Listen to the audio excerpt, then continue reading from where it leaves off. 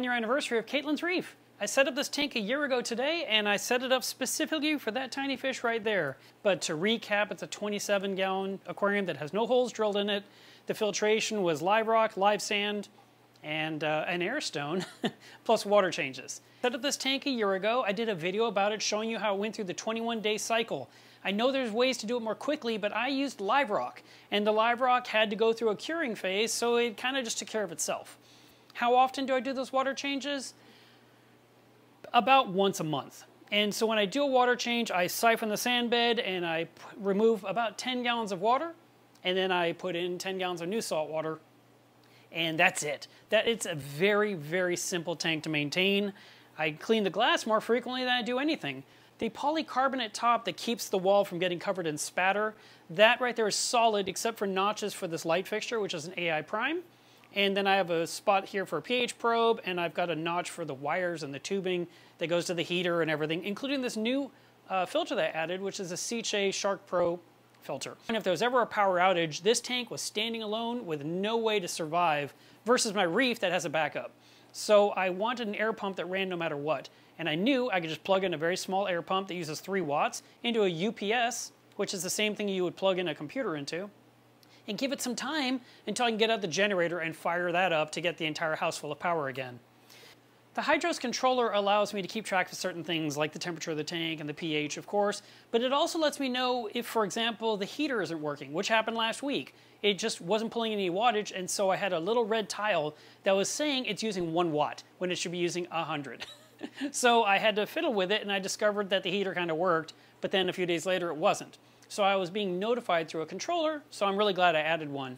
I specifically like the Hydros controller for a water change because I can hit a button on the app itself, stop the flow and everything happening in the tank for 15 minutes. It turns off the heater, it turns off the Nero 5, it turns off the air stone, and that's it. It turns those things off, and I have 15 minutes to get the water out and get the new water in, and it all restarts by itself without me remembering to have to plug something back in.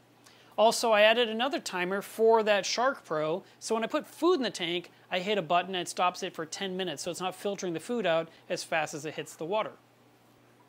I chose to stock this tank with some really easy creatures, so it's zoanthids, and there is some gorgonians in there, and that's pretty much it. There's also algae in there, and that was on purpose. The live rock came with all kinds of cool life on it, and I wanted to see if it would survive and grow in the tank. I thought that was very natural. I kind of thought that's what Caitlin would do. So there's not an abundance of cleanup crew in this tank because I don't want them to mow it down and destroy it. Now, it can get a little bit out of control, and from time to time I have to go in there and really tidy it up, and I wish it was actually cleaner looking, but this is the best I can manage.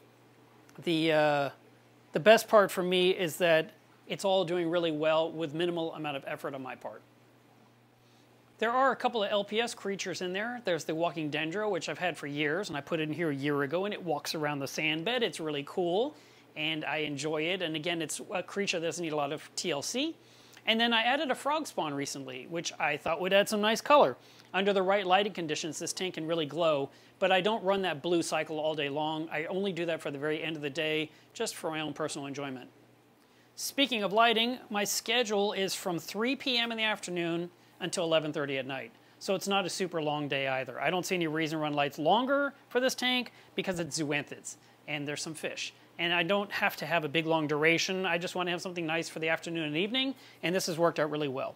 Every single night I feed the tank with a mixture of Rod's food and some PE mysis, and I squirt it in. And let me tell you, I recently added a Randall goby to replace another one that I had lost, and I think I accidentally killed it.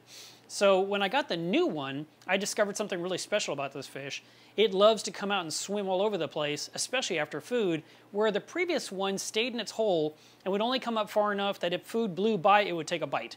And that was kind of disappointing. I couldn't appreciate this fish. But this one swims out, abandons its pistol shrimp, and then will go find the pistol shrimp if it has to go swim down a hole and tell them, hey buddy, I'm still with you, and they pair up again. So to wrap up, I've done probably 12 water changes in 12 months. I feed the tank every single day, and I have a air stone in there to protect the tank against a power outage. That'll keep oxygen and a little bit of current happening in the water column. Other than that, just have to clean the glass and then share it with you guys from time to time on YouTube. I hope you enjoyed this, and we'll see where we are a year from now.